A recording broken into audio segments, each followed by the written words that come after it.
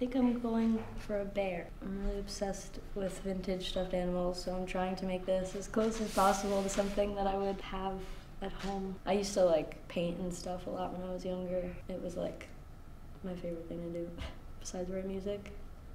The charity that I picked is Women's Refuge. I think it's really important to support people who are struggling with any kind of family issue, especially dealing with family violence, because family is one of the most important things, and it makes me really heartbroken and sad, like just even thinking about people struggling with that.